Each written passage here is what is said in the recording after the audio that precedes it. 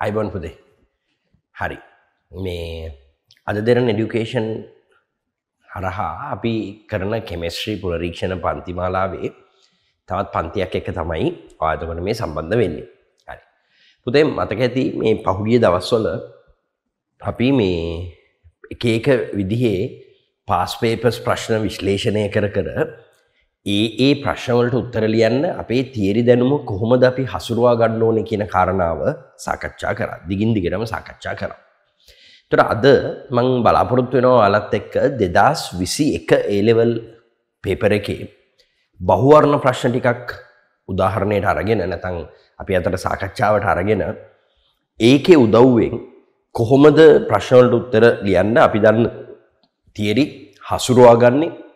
ඒතර ඒ තියරි කොහොම පාවිච්චි කරලාද ප්‍රශ්නයකට නිවැරදි උත්තරය හොයාගන්නේ, ඒ වගේ කාරණා කීපයක් සාකච්ඡා කරන්න. ඒතර අපි අද දවසේ මාතෘකාව වෙන්නේ 2021 A level paper එකේ බහුවර්ණ ටික. ඒතර දරුවෙක්ට පුළුවන් තමන්ගේ අතේ ළඟ අහල පහල 2021 A level paper එක තියෙනවා නම් MCQ paper එක තමන්ට ලං කරගන්න.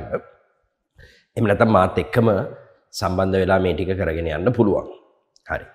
ඒතර වැඩ ටික අපි පටන් ගමු. හරි. හොඳ ප්‍රශ්න ටිකක් මම තෝරාගෙන තියෙනවා. ඒතර මේ ප්‍රශ්න වල සාකච්ඡාව ඇතුළේ පුතේ අපේ පරණ දේවල් පුනරීක්ෂණය කරගෙන අපේ බලාපොරොත්තුවට ඕනේ වටපිටාව අපිට නිර්මාණය කරගන්න අවකාශය තියෙනවා. හරි. ඒතර කට්ටියම මේ සම්බන්ධ වෙන්න වැඩිත් එක්ක අපි පේපර් එකේ සාකච්ඡාව පටන් ගමු. හරි. රයිට්. ඉස්සෙල්ලාම අපිට හම්බ වෙනවා මේ ප්‍රශ්නාංක 1 විදිහට මෙන්න මෙහෙම ප්‍රශ්නයක්. හරි. හරි. බලන්නකෝ. අපිට කියනවා කැතෝඩ කිරණ නලයක නිරීක්ෂණය කරන ලද කැතෝඩ කිරණ ආශ්‍රිත අංශු සම්බන්ධව නිවැරදි ප්‍රකාශය තෝරන්න. හරි. කැතෝඩ කිරණ නලයක දැක්ක කැතෝඩ කිරණ අංශු ගැන නිවැරදි ප්‍රකාශය තෝරන්නලු. හරි. අංශු වලට ආරෝපණයක් නොමැත.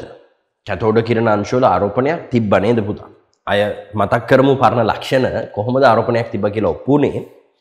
මේ කැතෝඩ කිරණ ගමන් කරන මාර්ගයේ ලම්බක අතට චුම්බක ක්ෂේත්‍රයක් ස්ථානගත කරපුවාම ෆ්ලෙමින්ගේ වමත් නීතියට අනුව බලයක් ගොඩනැගුණා. මතක ඇති. ඒතර ෆ්ලෙමින්ගේ වමත් නීතියට අනුව ලම්බකව ස්ථානගත කරපු චුම්බක ක්ෂේත්‍රයකදී බලයක් ගොඩනැගෙන්නේ ඒ ගමන් කරන අංශුවට ආරෝපණයක් තිබ්බොත් විතරයි කියන තර්කයේ උඩ කැතෝඩ කිරණ අංශුව ආරෝපිතයි කියලා තහවුරු වුණා.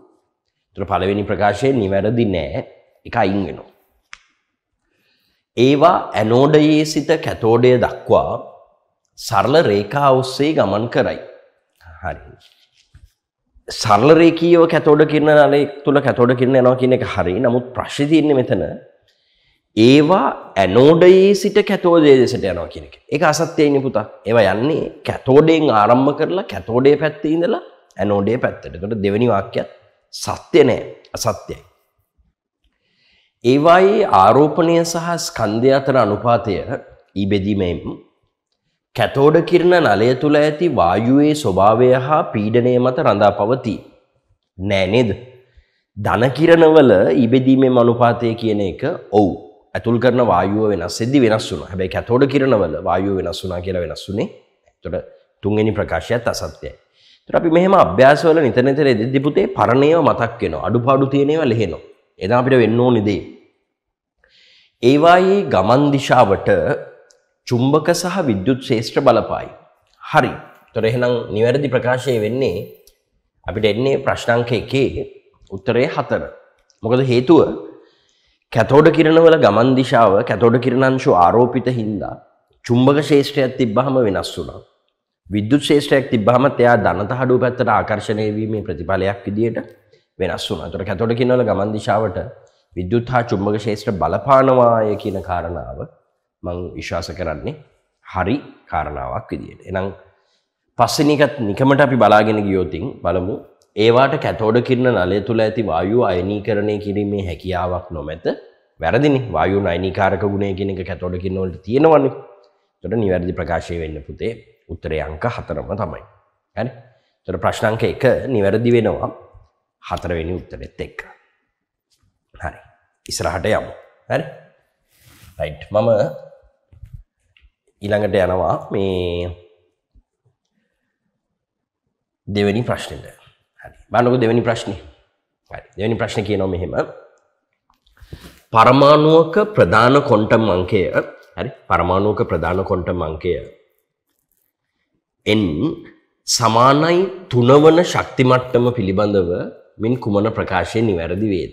හරි. පුතේ මේ යම්කිසි පරමාණුක ප්‍රධාන ශක්ති මට්ටම 3 වෙන ඉලෙක්ට්‍රෝනයක් ගැන නිවැරදි ප්‍රකාශය මොකක්ද කියලා අහන්න. ඒතර හොඳට අපි ප්‍රධාන ශක්ති මට්ටම 3 වෙන ඉලෙක්ට්‍රෝනයක ලක්ෂණ සිහි කරගමුකෝ.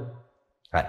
ඒතර යම්කිසි ඉලෙක්ට්‍රෝනයක් අයිති වෙන ප්‍රධාන ශක්ති මට්ටම 3 කියපුවාම ටග්ගල මතක් වෙන්න ඕනේ කාරණා තමයි 3 තියෙනවා S P D කියලා උපශක්ති මට්ටම් 3ක්.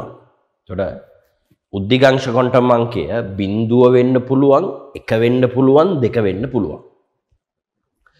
උද්දිගංශ ක්වොන්ටම් අංකය 0 වුණොත් භ්‍රමණ ක්වොන්ටම් අංකය 0 විතරයි. උද්දිගංශ ක්වොන්ටම් අංකය 1 වුණොත් භ්‍රමණ ක්වොන්ටම් අංකය 0 හෝ 1. උද්දිගංශ ක්වොන්ටම් අංකය 2 වුණොත් එහෙම භ්‍රමණ ක්වොන්ටම් අංකයට අගයන් ලැබෙන්න පුළුවන්. ඍණ 2, ඍණ 1, 0, ධන 1 හෝ ධන 2. හරි. එතකොට එක් ප්‍රධාන ක්වොන්ටම් අංකයේ යටතේ අදාළ උද්දිගංශ ක්වොන්ටම් අංක තියෙද්දී භ්‍රමණ ක්වොන්ටම් අංකයේ අගයන් කියන ඒවා පුතේ මේ මොන අගය වුණත් එතකොට 0 වේවා සමහර වෙලාවකදී 0 හෝ 1 ධන 1 ඍණ 1 දෙකත් එක්ක සමහර වෙලාවකදී 0 හෝ ධන 1 ඍණ 1 ධන 2 ඍණ 2 පරාසයට විහිදෙනවා මේ භ්‍රමණ ක්වොන්ටම් අංකයේ අන්තිම එක එන්නේ ධන භාගය හෝ ඍණ භාගය විතරයි. හරි ධන භාගය හෝ ඍණ භාගය විතරයි. ඒකනේ අපි තුන්වෙනි ශක්ති මට්ටම ගැන දන්නේ. හරි. දැන් බලමුකෝ මොනවද අපිට කියන්නේ කියලා. කියනවා මෙහෙම. එය හා සම්බන්ධව උපකවච 3ක් ඇත. උපකවච 3ක් තියෙනවලු. ඒක හරිනේ. ප්‍රධාන ශක්ති මට්ටම 3ේදී මම අර කිව්වේ SPD උපශක්ති මට්ටම් 3ක් තියෙනවා. එහි කාක්ෂික 9ක් ඇත. හරි. 3 S1 කාක්ෂික 1යි. P1 කාක්ෂික 3යි. D1 කාක්ෂික 5යි. ඒතර 1යි 3යි 4යි 5යි 9යි එකඟයි. එහි උපරිම වශයෙන් ඉලෙක්ට්‍රෝන 18ක් තිබිය හැකියි. ඔව්. කාක්ෂිකයක තියෙන පුළුවන් උපරිම ඉලෙක්ට්‍රෝන සංඛ්‍යාව පුතේ 2යිනේ. ඒතර කාක්ෂික උපරිම තියෙන්නේ 9යි නම් දෙවරක් 9 තුන්වෙනි ශක්ති මට්ටමේ ඉලෙක්ට්‍රෝන 18ක් තිබිය හැකියි. එකඟයි.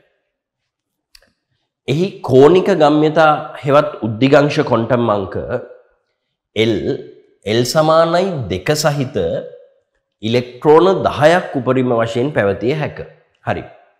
L2 උද්දිගංශ ක්වොන්ටම් අංකයේ 2 වෙන්නේ 3D උපශක්ති මට්ටම සංකේතවත් කරද්දීනේ. ඒතකොට 3D උපශක්ති මට්ටමේ දරන්න පුළුවන් උපරිම ඉලෙක්ට්‍රෝන සංඛ්‍යාව 10යි. පිළිගන්න පුළුවන්. එහි චුම්බක ක්වොන්ටම් අංකයේ ml සමාන බිඳුව වන ඉලෙක්ට්‍රෝන 8ක් උපරිම වශයෙන් පැවතිය හැකියි. හරි මේ ml බිඳුව වෙනවා 3s උපශක්ති මට්ටමේ තියෙන කාක්ෂිකයේ. ඒතකොට ml බිඳුව වෙන ඉලෙක්ට්‍රෝන දෙකක් 3s උපශක්ති මට්ටමේ තියෙනවා. L බිඳුව වෙන කාක්ෂික එකක් 3p උපශක්ති මට්ටමේ තියෙනවා. L බිඳුව වෙන කාක්ෂික එකක් ml බිඳුව වෙන කාක්ෂික එකක් 3d උපශක්ති මට්ටමේ තියෙනවා. ඒතර 3s උපශක්ති මට්ටමේ ml බිඳුව වෙන ඉලෙක්ට්‍රෝන දෙකක් තියෙනවා. හරි? 3p උපශක්ති මට්ටමේ ml බිඳුව වෙන ඉලෙක්ට්‍රෝන දෙකක් තියෙනවා. 3d උපශක්ති මට්ටමේ ml බිඳුව වෙන ඉලෙක්ට්‍රෝන දෙකක් තියෙනවා. ඒතර ඔක්කොම පුතේ දෙකේ ඒවා තුනක් ml බිඳුව වෙන ඉලෙක්ට්‍රෝන 6ක් අපිට හම්බ වෙනවා. ඒතර මම බාරගන්නේ උත්තරේ උත්තರಾಂಕ 5 කියලා. වැරදි ප්‍රකාශය අපෙන් අහන්නේ මේ වැරදි වේද කියලා නේ අහන්නේ. ඒතර වැරදි ප්‍රකාශය අපෙන් අහන්නේ. මම බාරගන්නේ උත්තරේ උත්තರಾಂಕ 5 විදිහට. හරි ප්‍රශ්නාංක 2 නිවැරදි උත්තර. ඒතර ඔයාලට තේරෙනවා ළමයි මේ හරි ලස්සනට අපිට පරණ දේවල් මතක් වෙනවා. ඒතර මම තේරුම් ගත්තේ මම කෙමිස්ට්‍රි පුනරීක්ෂණ පාඨමාලාවේ යටතේ මේ විදිහට ඔයාලත් එක්ක වටපිටාව සාකච්ඡා කරමින් ප්‍රශ්නම කරන්න ඕනේ කියලා. ඒතර පුතා මාත් එක්ක ගෙවන්න තියෙන සුළු කාලයේදී ඔයාට වැඩි විෂය වපසරියක් අහුමුළු ඔක්කොම සාකච්ඡා කරමින් ගොඩනගා ගන්න පසුබිම එතනින් නිර්මාණය වෙනවා. හරි. මම ඉස්සරහට යන්නම් ඔහොමම හරි. හරි. බලන්න ප්‍රශ්නාංක 3. ප්‍රශ්නාංක 3. Hydrogen, helium, lithium, beryllium, boron සහ සෝඩියම්. හරි. Hydrogen, helium, lithium, beryllium, boron සහ සෝඩියම් පරමාණු වල පළවෙනි අයනීකරණ ශක්තිය අඩු වෙන්නේ කොහොමද කියලා අහනවා. හරි. පුතේ උතන හයිඩ්‍රජන් හීලියම් කියන දෙන්නා පළවෙනි ආවර්තයේ කට්ටියනේ. එතකොට හීලියම් කියන්නේ පළවෙනි අයනීකරණ ශක්තිය උපරිම වෙන කෙනෙක්. හරි.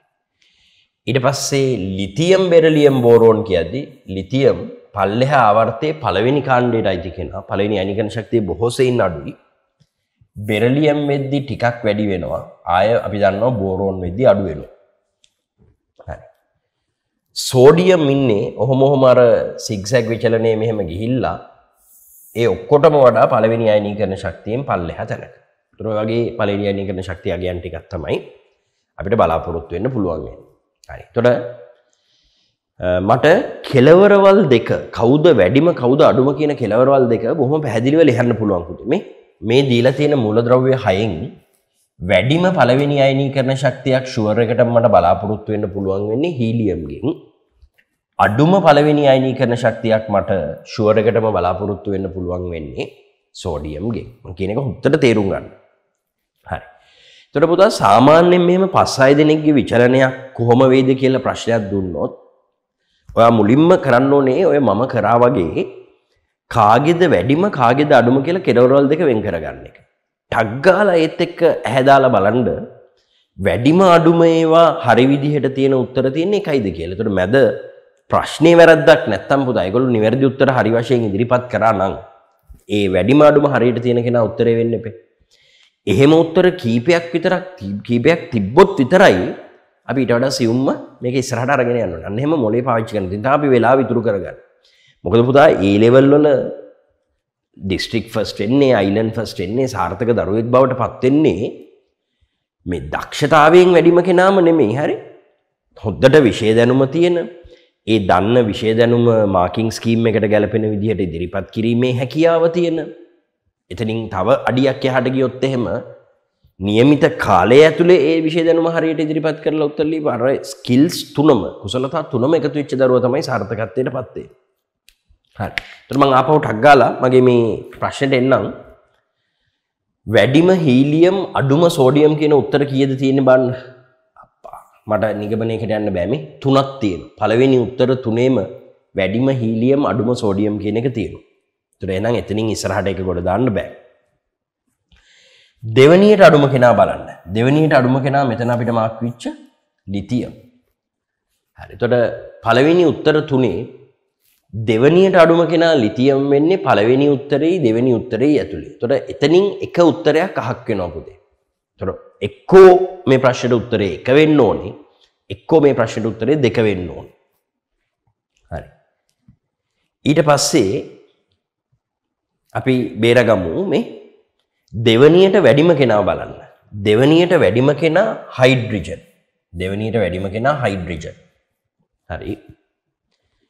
ඊළඟට අඩුම කෙනා සෝඩියම්, ඊළඟට අඩුම කෙනා ලිතියම්, දෙවනියට වැඩිම කෙනා හයිඩ්‍රජන්. ඒත් මේ උත්තර දෙකේ තමයි දැන් අපි අරුබුදයක ඉන්නේ.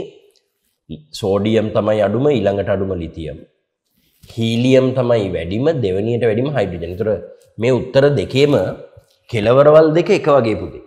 අපිට තියෙන්නේ මේ බෝරෝන් බෙරිලියම් කියන දෙන්න දෙපැත්තේ මාරු වෙලා තියෙනවා. ඒ දෙන්න ලෙහන්න විතරයි. ඒතර අපි අර සිග්සැග් විචලනයේ හැඩය ගත්තාම මේ බෙරිලියම් වලදී පළවෙනි අයනීකරණ ශක්තිය වැඩි, බෝරෝන් වලදී අඩුයි. බෙරිලියම් වලදී වැඩි, බෝරෝන් වලදී අඩුයි. එහෙනම් මේ විචලනය හම්බුනේ මෙතන උත්තරේ මාක් කරන්න ප්‍රශ්නාංක 3 උත්තරේ 2. රෝම නිදහසේ හිතමින් අපි කාරණා ගලපමු. හරි. ප්‍රශ්නාංක 3 නිවැරදි වෙනවා උත්තරේ අංක 2. හරි. මේ තව ඉස්සරහට යන්න. හරි. ඒතර මම මේ උත්තරේ සාකච්ඡාව ඇතුලේ කල්පනා කරේ පුතා. අපි අර ආවර්තයක සිග්සැග් විචලනයෙන් කතා කරනවා වගේම හයිඩ්‍රජන් කියන කෙනා කොතනද ස්ථානගත වෙන්නේ කියන එකත් වටිනවා. ඒතර අර එයා වෙන ආවර්තයක ඉන්න කෙනෙක් නේ. ලිතියම් ඉඳන් දෙවෙනි ආවර්තයේ ඉස්සරහට යද්දි හයිඩ්‍රජන් හීලියම් කලින් එකේ පළවෙනි එකේ ඉන්න දෙන්නනේ. ඒතර ඔයාලට තේරෙනවද පුතේ මේ දෙන්න ගැන චුට්ටක් එහෙනම් අවබෝධයක් අපි තියන් යන්න ඕනේ. හයිඩ්‍රජන් ඉන්නේ ගොඩ උඩ තැනක. හරි. ඒක තොලුයි තියාගෙන යන්න ඕනේ. අපි මේ විදිහේ ප්‍රශ්න වලට උත්තර තෝරද්දී. හරි. ප්‍රශ්නාංක 4. ප්‍රශ්නාංක 4. හරි. බන්ධන පාඩමෙන් තියෙන්නේ. බලන්න 4 මොකද්ද කියන්නේ කියලා. IF4 plus IF4 minus හා IF5 යන කට්ටියන්ගේ හැඩයන් වනුයේ. හරි. එතකොට මනෝමෙන් ගන්න. දැන් එක්සෑම් ළඟදී අපිට මේවා මනෝමෙන් ගලප ගන්න ස්කිල් එක තියෙන්න ඕනේ. හරි. කොහමද? අයඩීන් 17 කාණ්ඩයේ කෙනෙක්. එතකොට සංයුජතා කවචයේ ඉලෙක්ට්‍රෝන 7යි. F4 කියද්දි 17 කාණ්ඩයේ ෆ්ලෝරීන්ලා 4 දෙනෙක් බැඳෙනවා. එතකොට එක්කෙනාගෙන් එක ගානේ 4ක් එනවා. IF4 ප්ලස් කියද්දි එකක් අයින් වෙලා තියෙනවා. එතකොට 7යි 4යි 11යි ප්ලස් කියද්දි එකක් අයින් වෙනවා 10යි. 10යි කියන්නේ පුතේ ජෝඩු 5යි.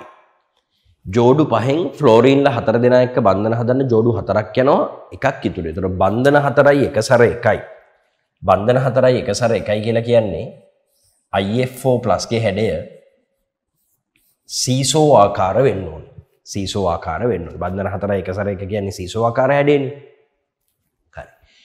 දෙවෙනි එක IF4 minus I ගේ 7යි ෆ්ලෝරීන් 4න් 4යි 11යි මයිනස් කියද්දි ඉල්ලගත්ත එකයි 12යි. 12 දෙකෙන් බෙදුවහම ජෝඩු 6යි. ඒතර ජෝඩු 6න් බන්ධන 4 හදන්න යුගල් 4ක් ගියාම එක සැර යුගල් 2යි. ඒතර බන්ධන 4යි එක සැර 2 IF4 minus ගේ හැඩය තලීය සමචතුරස්‍රාකාර වෙනවා. චලීය සමචතුරස්‍රාකාර වෙනවා. හරි. තව එක්කෙනෙක් ඉන්නවා කවුද? IF5. IF5 කියද්දී පුතේ අයඩීන්ගේ සංයුජතා ඉලෙක්ට්‍රෝන 7යි. ෆ්ලෝරීන් 5න් ඉලෙක්ට්‍රෝන 5ක් මෙයාගේ කවචයට එනවා 12යි. ජෝඩු 6යි. බන්ධන 5ට 5ක් ගියාම එක සැර 1යි. ඒතර බන්ධන 5යි එක සැර 1යි කියන්නේ ඊළඟ හැඩේ එන්නේ සමචතුරස්‍ර පිරමිඩීය. සමචතුරස්‍ර පිරමිඩීය. ඒතර තුන්දෙනාගේ හැඩ මේ අනුපිළිවෙලින් තියෙන්නේ මොන උත්තරේද කියලා තමයි අපෙන් අහන්නේ. සීසෝ තලීය සමචතුරස්‍රාකාර සමචතුරස්‍ර පිරමිඩීය.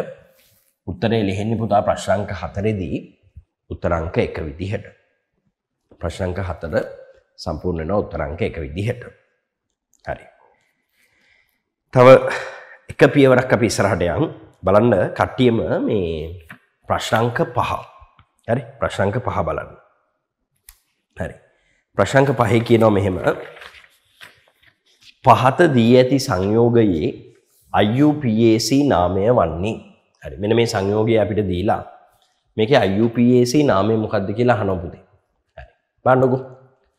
ඒතර මේ සංයෝගයේ අපි අපේ තියරි දැනුමට අනුව වෙන් කරගත්තොත් එහෙම ක්‍රියාකාරී කාණ්ඩ කියන ඒවා අහු වෙනවා 4ක් මේ. NH2 කාණ්ඩය, OH කාණ්ඩය 3ක්.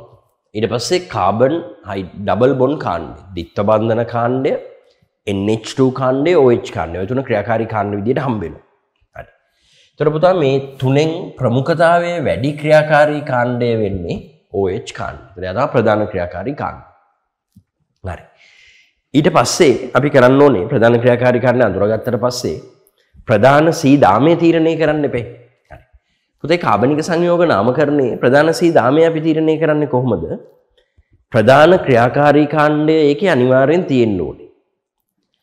කාබන් ද්විත්ව බන්ධන හරි ත්‍රිත්ව බන්ධන හරි තියෙනවා නම් ඒවා අනිවාර්යෙන් අහු වෙන්න ඕනේ. ඒවත් අහු වෙන්න ප්‍රධාන ක්‍රියාකාරී කාණ්ඩයක් තියෙන්න එක එක දිගට ගන්න පුළුවන්කම තියෙනවා නම් පුළුවන් තරම් දිග වැඩි වෙන විදිහට ගන්න ඕනේ. ඊළඟට ආදේශ කාණ්ඩ සෙට් වෙච්ච ඒවා අනිවාර්යෙන් අහු වෙන්න ඕනේ. ඒතර ඔය ಗುಣ 4 රැකෙන දාමයට තමයි කියන්නේ යම් කාබනික සංයෝගයක තියෙන ප්‍රධාන C දාමය කියලා. හරි. එතකොට මෙතනදී OH කාණ්ඩය අහුවෙන්න මේ කාබන් එක අහුවෙන්න එක්කෝ හරස් අතර ගන්න පුළුවන් එක්කෝ හරහට යන්න නැතුව මෙතනින් උඩට යන්න පුළුවන්. ඔය තීරණ දෙකනේ අපිට තියෙන්නේ පුතා. මම කියවනේ ද්විත්ව ත්‍රිත්ව තියෙනවා නම් අනිවාර්යෙන් අහුවෙන්න ඕනේ ප්‍රධාන C දාමයට කියලා. එතකොට ද්විත්ව ත්‍රිත්ව අහුවෙන්න ප්‍රධාන C දාමය ගන්න වෙන්නේ මේක. හරි. එතකොට ඒක අංකණය කරගන්න ඕනේ තුන්වෙනියට.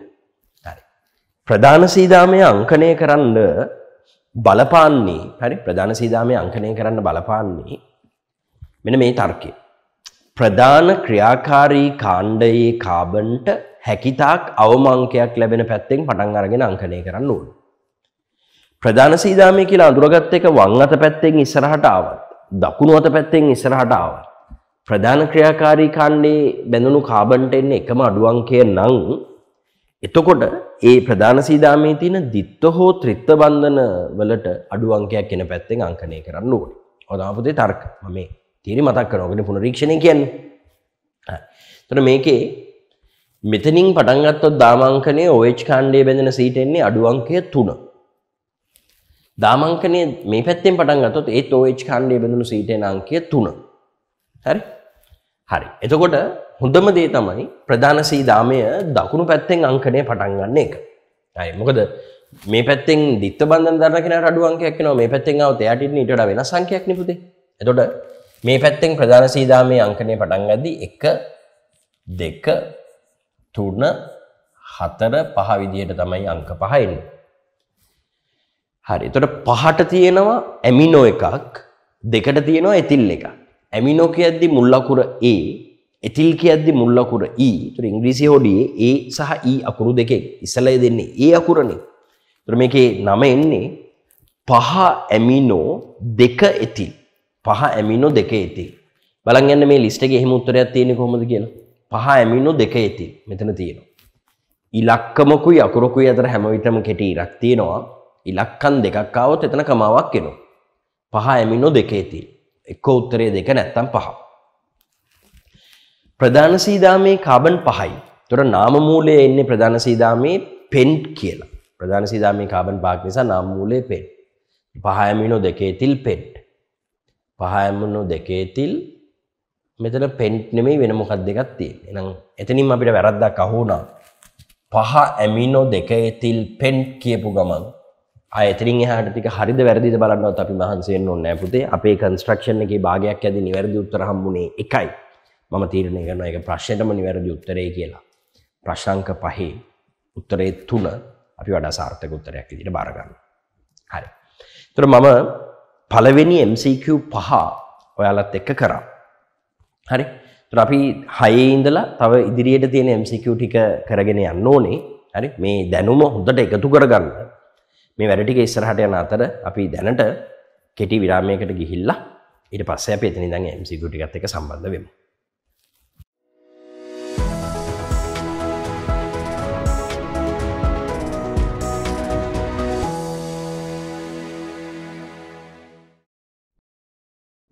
හරි.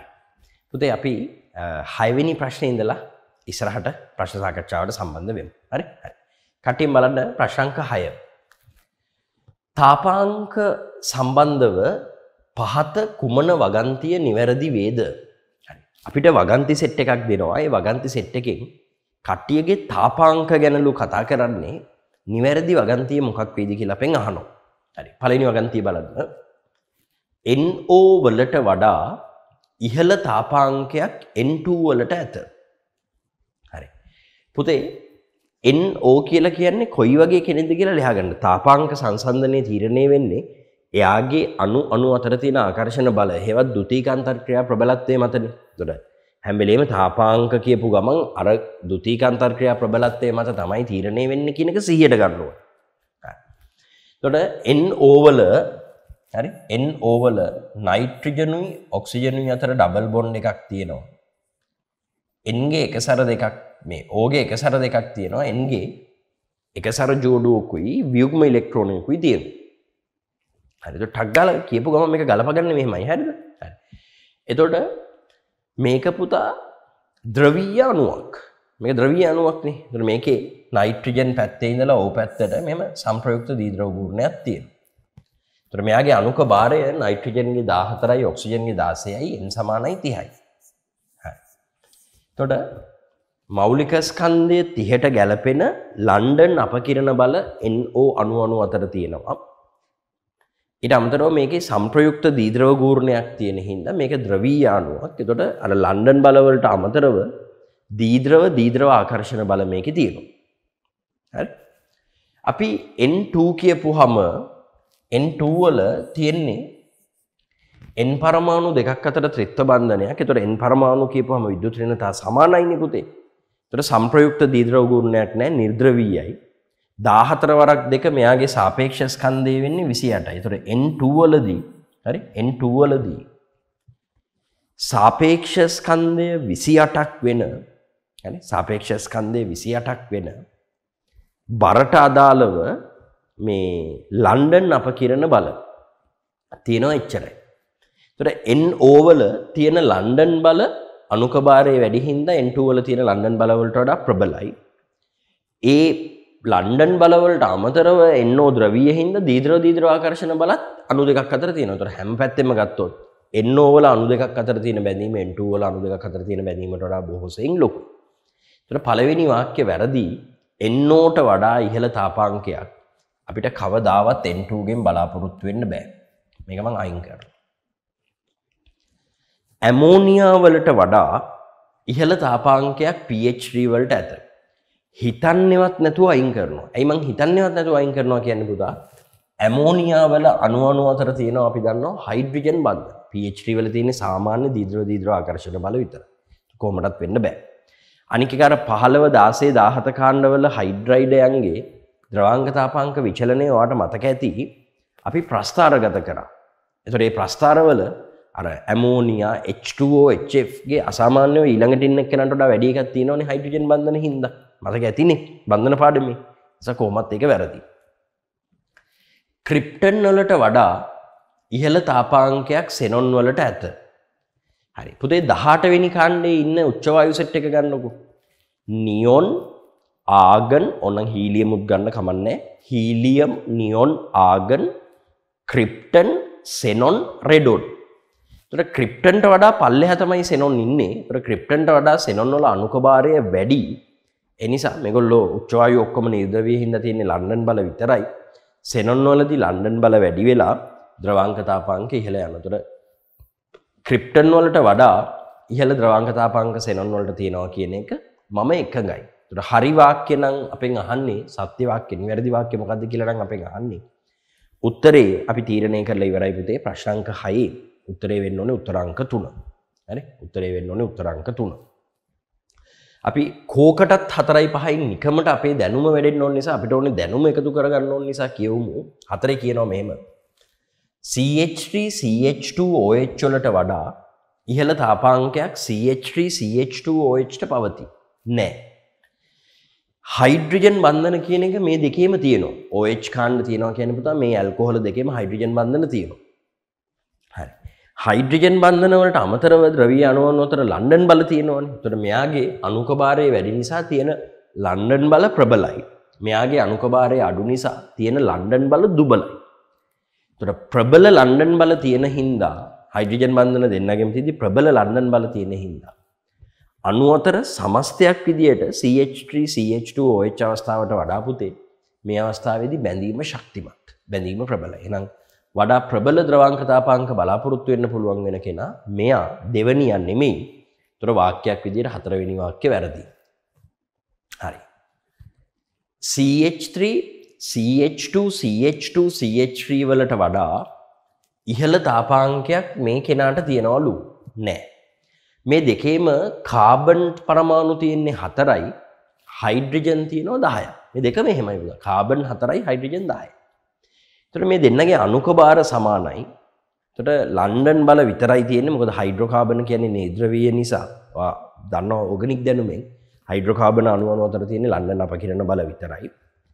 හරි. එතකොට මෙතනදී පුතා දාමය බෙදිලා ගිහිල්ලා තියෙනවා. එතකොට දාමය ශාකනීය වීම අතු බෙදී යාම වැඩි වෙන්න අර අණු දෙකක් ස්පර්ශ වෙන්න පුළුවන් පෘෂ්ඨ වර්ගඵලයේ සීමා වෙන හින්දා ඉගෙනගෙන තියෙනවා පුතේ ලන්ඩන් බල දුර්වල වෙලා යනවා. එතකොට දාමයේ ශාකනයෙන් වැඩි මෙයාගේ වැඩි තාපාංකයක් තියෙයි කියලා කියන එක කොහොමදවත් අපිට පිළිගන්න. ඒතර කොහෙවත් අපි ඉගෙන ගන්න තියරි වලට පටලැවෙන, පටහැනි වෙන තැන් නැහැ. ලස්සනට කාරණා ටික ලිහිලා යනවා. හරි. ඒතර උත්තරේ 1 2 4 5 අයින් වුණාට පස්සේ නිවැරදි ප්‍රකාශයක් විදිහට අපිට හම්බෙන්නේ ප්‍රශ්නාංක 6ට 3 වෙනි උත්තරේ විදිහට. හරි. එහෙනම් සම්පූර්ණ වෙනවා පුතේ අපේ පේපර් එකේ 6 වෙනි ප්‍රශ්නේ 3 වෙනි උත්තරෙත් එක්ක. ඊළඟට හම්බෙනවා ප්‍රශ්නාංක 7. හරි. ප්‍රශ්නාංක 7 මේ සමතුලිතතාවයේ පාඩමේ ද්‍රව්‍යතා ගුණිතය කොටස මුල් කරගත්ත ගානක් තියෙනවා. හරි. බලන්නකො කොහොමද කියලා. MOH twice යනු ජලයේ සුළු වශයෙන් ද්‍රව්‍ය ඝන ද්‍රව්‍යකි. MOH twice කියලා කියන්නේ වතුරේ චුට්ටක් දිය වෙන ඝන ද්‍රව්‍යයක් වෙනවා.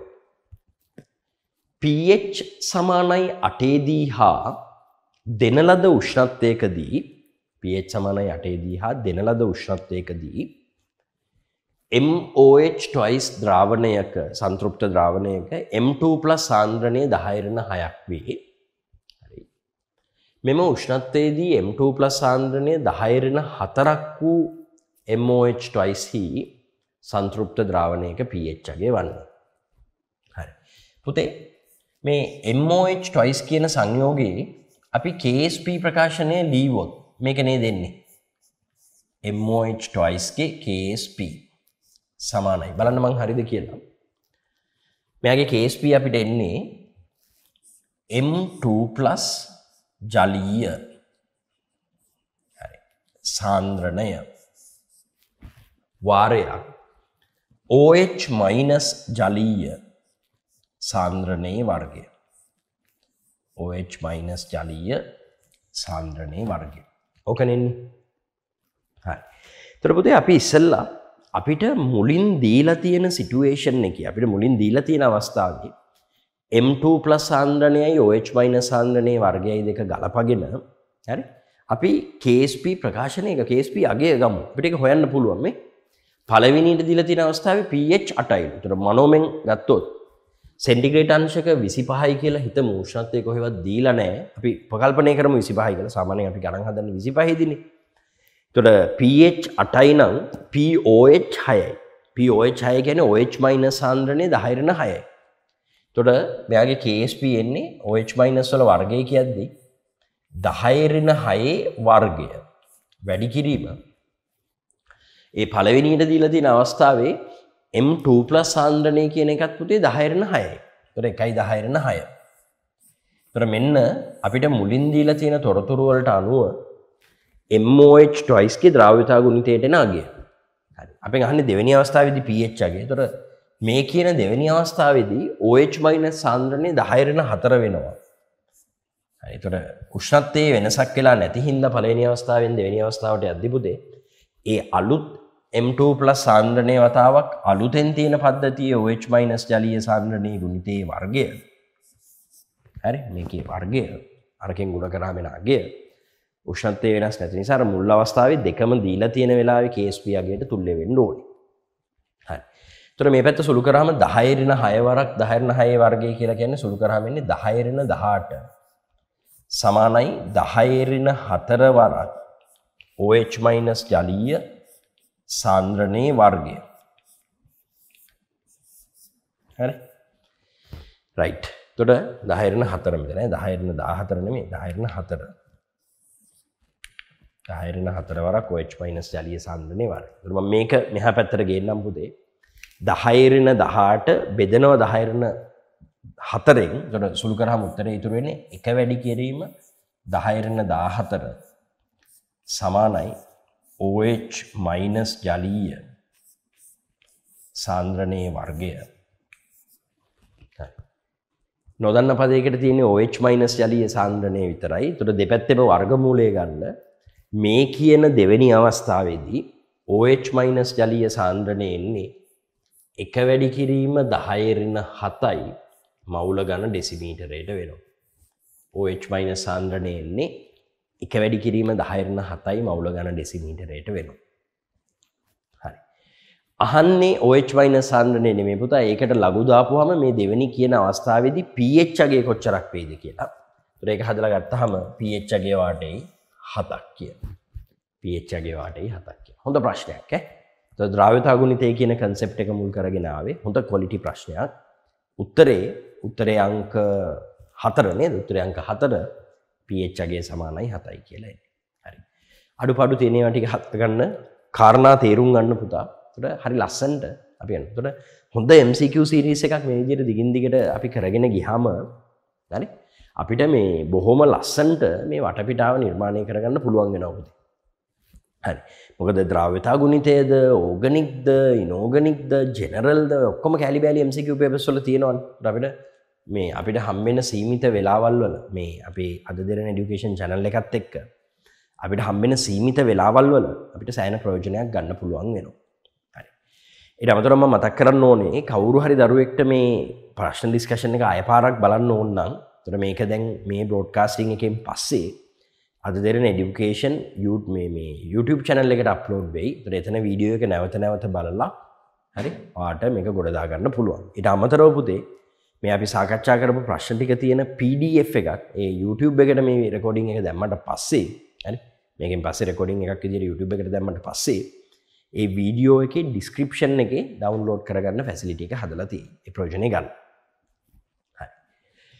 රයිට් අපි තව එක ප්‍රශ්නයක් ඉස්සරහට අත ගහමු. ප්‍රශ්න අංක 8. හරි ප්‍රශ්න අංක 8. බලන්නකෝ. නිවැරදි වගන්තිය තෝරන්න කියන. එතකොට මේ දීලා තියෙන වගන්ති වලින් 4ක් වැරදි ඇති පුතේ. එකක් නිවැරදි ඇති. ඒ නිවැරදි වගන්තිය තෝරන්න කියලා කියනවා. හරි. SF5+ හි ඉලෙක්ට්‍රෝන යුගල ජ්‍යාමිතිය සහ හැඩය එකිනෙකින් වෙනස් වේ. හරි. සල්ෆර් 16 කාණ්ඩයේ කෙනෙක් එයාගේ සංයුජතා ඉලෙක්ට්‍රෝන 6යි. ෆ්ලෝරින් 5න් මෙයාගේ සංයුජතා කවචයට එක්වරක් 5 සංයුජතා ඉලෙක්ට්‍රෝන 5ක් වෙනවා. ඒතකොට 6යි 5යි 11යි. ප්ලස් කියද්දි එකක් අයින් වෙනවා. එතකොට 10යි. 10 කියන්නේ යුගල් 5යි. බන්ධන 5ට යුගල් 5 ගියාම එකසර නැහැ. එතකොට බන්ධන 5යි එකසර නැහැ කියන්නේ මෙයාගේ හැඩයත් ත්‍රියානත දීපිරමිඩාකාර ඉලෙක්ට්‍රෝන යුගල ජ්‍යාමිතියත් ත්‍රියානත දීපිරමිඩාකාර. එතකොට මේක කියන්නේ ඉලෙක්ට්‍රෝන යුගල ජ්‍යාමිතියයි හැඩයයි එකිනෙකින් වෙනස් කියලා. නෑ වෙනස් නෑ. දෙකම එකයි. මධ්‍ය පරමාණුවේ එකසර නැති ඕනෙම කෙනෙක්ගේ පුතේ ඉලෙක්ට්‍රෝන යුගල ජ්‍යාමිතියයි හැඩයයි දෙකම එකයි. ඔක තමයි තර්කය. දෙවෙනි ප්‍රකාශය F-Mg2+ ඇලුමිනියම් Cl- සහ පොටෑසියම් යන පරමාණු හෝ අයනවල අරයන් වැඩිවන පිළිවෙල වන්නේ මේක කියලා කියනවා. හරි. පුතේ F-Mg2+ කියන දෙන්න ඉලෙක්ට්‍රෝන 10 ගානේ සම ඉලෙක්ට්‍රෝනිකයි. ඇලුමිනියම් වල ඉලෙක්ට්‍රෝන 13යි. Cl- K කියන දෙකේ Cl- ගේ ඉලෙක්ට්‍රෝන 18යි K ගේ ඉලෙක්ට්‍රෝන 19යි. ඒතර වැඩිම ඉලෙක්ට්‍රෝන සංඛ්‍යාවක් තියෙන හින්දා මේ සෙට් එකේ වැඩිම අරය බලාපොරොත්තු වෙන්න පුළුවන් වෙන්නේ පොටෑසියම් ගේ. හරි. එතන K+ තිබ්බනම් මෙයත් එක සංසන්දනය කරන්න ලේසි. දැන් වැඩිම අරය පොටෑසියම් ගේ. හරි. ඊළඟට දෙවණියට වැඩිම අරය බලාපොරොත්තු වෙන්න වෙන්නේ දෙවණියට වැඩිම ඉලෙක්ට්‍රෝන සංඛ්‍යාවක් තියෙන Cl- ගේ. හරි. තුන්වෙනියට වැඩිම අරය බලාපොරොත්තු වෙන්න පුළුවන් වෙන්නේ තුන්වෙනියට වැඩිම ඉලෙක්ට්‍රෝන සංඛ්‍යාවක් තියෙන ඇලුමිනියම් ගේ. එතකොට එයා තුල අන්තර්ගත ඉලෙක්ට්‍රෝන සංඛ්‍යාව මත පිහිටලා F-Mg2+ කියන දෙකේ විද්‍යුත් ඍණ මේ පරමාණු කාර්යයන් නැත්නම් අර සංසන්දනයක් කරන්න බෑ. මොකද දෙකම සම ඉලෙක්ට්‍රොනිකයි. ඉලෙක්ට්‍රෝන 10 බැගින් තියෙන. ඒත් ඉලෙක්ට්‍රෝන සංඛ්‍යාව සමාන දෙන්නෙක් ඉන්නවා නම් පුතේ ඒ දෙන්නගේ බලන්නේ මේ ආරෝපණය. එහෙම නැත්නම් කවුරු හරි කෙනෙක්ට කියන්න පුළුවන් මේ p බෙදීමයි අනුපාතය කියලා. ප්‍රෝටෝන සංඛ්‍යාව බෙදීම ඉලෙක්ට්‍රෝන සංඛ්‍යාව අතර අනුපාතය. ඒතර ආරෝපණයේ පැත්තෙන් හිතුවොත් පුතේ ආරෝපණයේ ධන ගතිය වැඩි වෙන්න අරය අඩු වෙනවා. ආරෝපණයේ ඍණ ගතිය වැඩි වෙන්න අරය වැඩි වෙනවා. p බෙදීමයි අනුපාතය කියන ටූල් එක කවුරු හරි කෙනෙක් පාවිච්චි කරොත් p බෙදීමයි අනුපාතයට එන උත්තරේ වැඩි වෙන්න අරය අඩු වෙනවා. අඩු වෙන්න අරය වැඩි වෙනවා. එතකොට මම ආරෝපණයේ ධන ස්වභාවය ඍණ ස්වභාවය කියන එක ගන්නම්. F-Mg2+ කියන සම ඉලෙක්ට්‍රෝනික දෙකේ ධන ස්වභාවයෙන් වැඩි ආරෝපණයකට හිමිකම් කියන්නේ මැග්නීසියම් 2+. එතකොට මැග්නීසියම් 2+ ගේ අරය අඩුයි.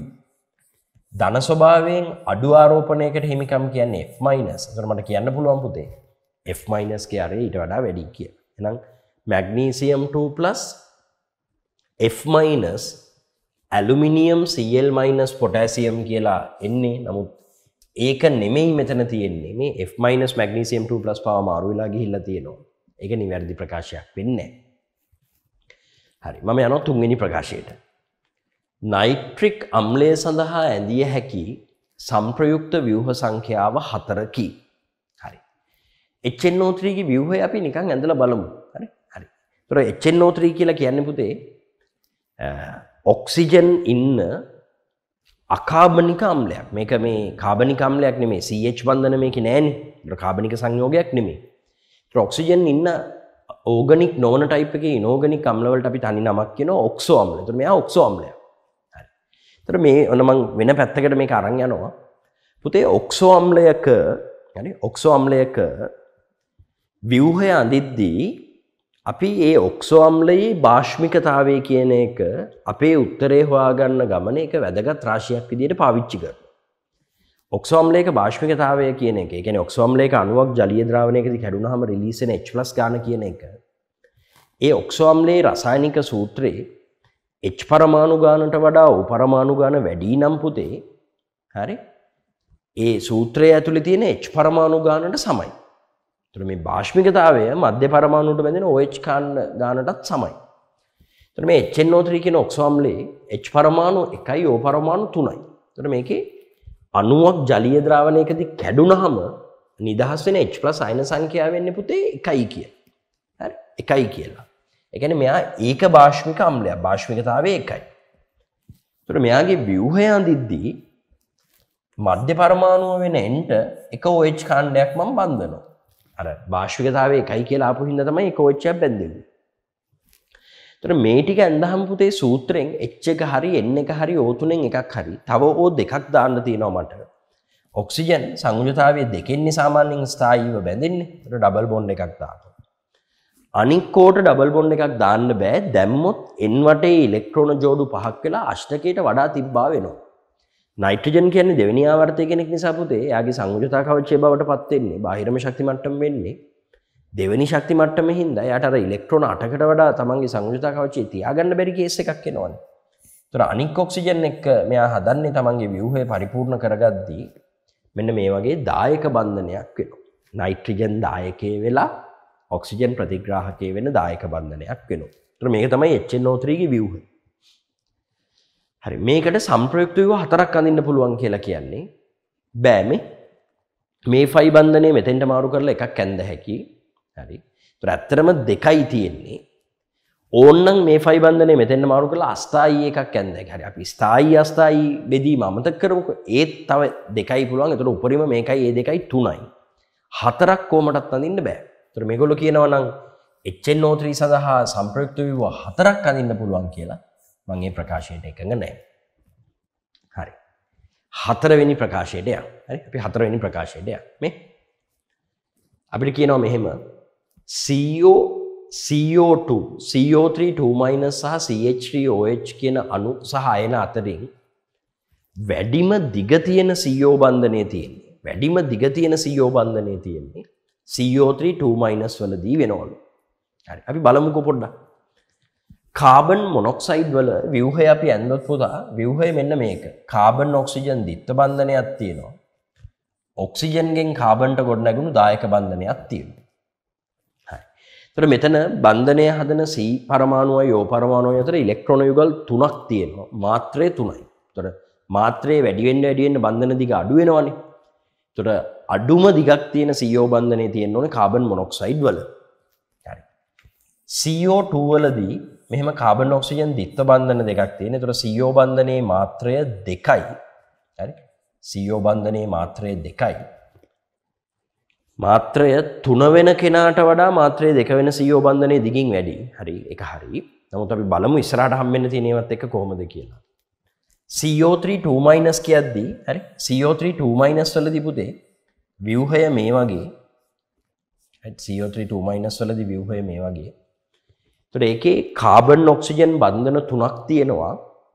ඒ කාබන් ඔක්සිජන් බන්ධන 3 ඉලෙක්ට්‍රෝන ජෝඩු 4ක් හවුලට වැටිලා තියෙනවා. කියන්නේ මාත්‍රය මුළු මාත්‍රය ටෝටල් මාත්‍රය 4ක් වෙලා තියෙනවා CO බන්ධන 3කදී. ඒතර එක CO බන්ධනයක මධ්‍යයන් බන්ධන මාත්‍රය එන්නේ 4 බෙදීම 3 මුළු මාත්‍රයේ තියෙන CO බන්ධන ගානෙන් බෙදෙනවා 1.33. ඒතර අර CO වලදී CO බන්ධනයේ මාත්‍රය 3ක් වුණා. CO2 වලදී CO බන්ධනයේ මාත්‍රය 2ක් වුණා. දැන් 1.33. මාත්‍රයෙන් අඩු නිසා කලින් අවස්ථා දෙකේම තියෙන CO බන්ධන වලට වඩා කාබනේට් වල තියෙන CO බන්ධන දිගයි. තව එක ව්‍යුහයක් තියෙනවා CO බන්ධන ගැන කතා කරන CH3OH. හරි. CH3OH වලදී පුතේ කාබන්ට හයිඩ්‍රජන්ලා 3 දෙනෙක් මෙහෙම බැඳිලා තියෙනවා. එක OH කාණ්ඩයක් තියෙනවා. හරි. ඒතර මෙතනදී CO බන්ධනයේ මාත්‍රය 1යි. එහෙනම් කාබන් ඔක්සිජන් බන්ධනයේ අඩුම බන්ධන මාත්‍රයක් බලාපොරොත්තු වෙන්න පුළුවන් වෙන්නේ CH3OH වලදී. ඒතර CH3OH වලදී තමයි දිගින් වැඩිම CO බන්ධනය තියෙන්නේ. මේගොල්ලෝ කියන්නේ CO3 2- වලදී කියලා. මම ප්‍රකාශයට එකඟ නැහැ. හරි. ඊට පස්සේ අපි අන්තිම ප්‍රකාශයට යමු. බලන්න පස්වෙනි ප්‍රකාශය.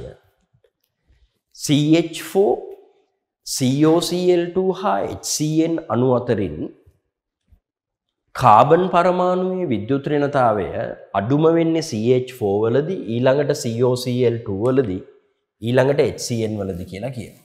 හරි. අපි බලමු ඒකත් කොයි වගේද කියලා චෙක් කරලා. right.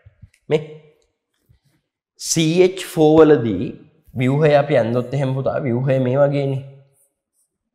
හරි. ඔයා දැන් කලින් අපේ සෙෂන්ස් වලට සම්බන්ධ වුණු නිසා සම්බන්ධ වුණු දරුවන්ට මතක ඇති. එකිනෙකට වෙනස් ප්‍රභේද ටිකකදී තෝරාගත්ත මූලද්‍රව්‍යයක විද්‍යුත් ඍණතා සංසන්දනයක් අපිට කරන්න කිව්වොත් ඉස්සෙල්ලා මුහුම් කරන අවස්ථාව, දෙවනියට විධිමත් ආරෝපණය, තුන්වෙනියට ඔක්සිකරණාංකය, හතරවෙනියට ඒ තුනෙන්ම බැයි නම් අර වටේට ගොඩනැගිලා තියෙන අනික් බන්ධන නිසා විද්‍යුත් ඍණතාවය ගැන අපි පරීක්ෂා කරන්න ඕනේ පරමාණු වටේ ගොඩනැගෙන ඉලෙක්ට්‍රෝන ඝනත්වය. ඔය සාධක මත පිහිටලා කොහොමද විද්‍යුත් ඍණතා සංසන්දනයක් කරන්න කියලා අපි දන්නවා. හරි. එතකොට මේකනේ අපිට දීලා තියෙන ප්‍රභේද තුන. මේ ප්‍රභේද තුනේදී කාබන්ගේ විද්‍යුත් ඍණතාවය වෙනස් වෙන අණුපිළිවෙලයි හොයන්න තියෙන්නේ. හරි. පුතේ මෙතන කාබන්ගේ මුහුම්කරණයේ sp3. එතකොට එකිනෙකට වෙනස් ප්‍රභේදවලදී තෝරාගත්ත කෙනෙක්ගේ ඍණතා සංසන්දනයේට ඉස්සෙල්ලම් බලන්නේ මුහුම්කරණ අවස්ථාවනේ. මෙතන කාබන්ගේ විද්‍යුත් ඍණතාවයේ මුහුම්කරණ අවස්ථාව sp2. මෙතන කාබන්ගේ මුහුම්කරණ අවස්ථාව sp. එහෙනම් ඒකම වෙනස්. එතකොට පළවෙනියටම සලකා බලන ප්‍රධාන වශයෙන් විද්‍යුත් ඍණතාවය වෙනස් වෙන්න බලපාන මුහුම්කරණ අවස්ථාව කියන සාධකේ අපි ඉගෙන ගත්තේ කොහොමද? මුහුම්කරණයේ sp වෙද්දි විද්‍යුත් ඍණතාවය උපරිමයි. sp2 වෙද්දි මධ්‍යස්ථයි, sp3 වෙද්දි අවමයි. එහෙනම් මේ අවස්ථා තුනෙන් කාබන්ගේ විද්‍යුත් ඍණතාවය වැඩිම HCN වල, දෙවෙනියට වැඩිම COCl2 වල, අඩුම CH4 වල. ඒක ඒ විදිහට හරියට තියෙනවා පස්වෙනි උත්තරේ ඇතුලේ. ඒතර බලන්න පුතා මේ 8 වෙනි ප්‍රශ්නේ ඇහුව ප්‍රශ්නෙට උත්තරේ ගන්න අනික් ඒවා වැරදි හැටි බලාගෙන යනකොට අපි බන්ධන පාඩමේ ඊට පස්සේ පරමාණු ව්‍යුහය අර ආවර්තික ශිත කොටස් වල කොච්චර විශේෂ දැනුමක් ගලපගත්තද කියලා. ඒක තමයි මේ MCQ කරද්දී අපිට හම් වෙන වාසියකින් ලොකු දැනුම් පරාසයක් ආවරණය වෙනවා. හරි. ඒතර මේ ප්‍රශ්නෙත් එක්ක අපිට ටිකක් වැඩි වෙලාවක් සම්බන්ධ වෙලා ඉන්න වුණා. හරි. ඒතර පළවෙනි බ්‍රේක් එකෙන් පස්සේ අපි 6, 7, 8 කියන ප්‍රශ්න තුන බොහොම සවිස්තරව අපේ තියරි දැනුම ආවරණය වෙන විදිහට කතා කරගෙන ආවා. අපි ආපහු පොඩි විරාමයකට යන් වහන්සිට ඇදිනේ.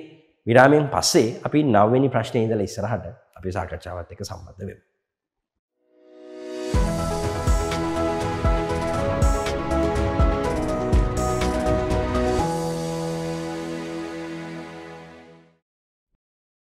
right. අපි ප්‍රශ්න 9ට යන් පුතේ. හරි. ප්‍රශ්න 9 බලන්න. A සහ B අණු කාබන්, හයිඩ්‍රජන් හා ඔක්සිජන් අඩංගු කාබනික සංයෝග දෙකකි. එතන මේ AB කියන දෙකම කාබනුයි, හයිඩ්‍රජනුයි, ඔක්සිජනුයි කියන මූලද්‍රව්‍ය දෙකෙන් තුනෙන් සැදුම්ලත් කාබනික සංයෝග දෙකක්ලු. A සහ B වෙන වෙනම බ්‍රෝමීන් ජලය සමග පිරියම් කළ විට ඒ පමණක් සුදු පැහැති අවක්ෂේපයක් ලබා දුනි. හරි පුතේ. ජලීය බ්‍රෝමීන් එක්ක පිරියම් කරද්දී හරි සුදු පාට අවක්ෂේපයක් දෙන්නේ B පමණයිලු. ඒතර අපි ඉගෙන ගන්න ඕගනික් වල බ්‍රෝමීන් දියර එක්ක ප්‍රතික්‍රියා කරපුවාම සුදු පාට අවක්ෂේපයක් ඇති කිරීමේ ගුණය කියන එක තියෙන්නේ ඇනිලීන් වලටයි ෆීනෝල් වලටයි විතරයි. හරි.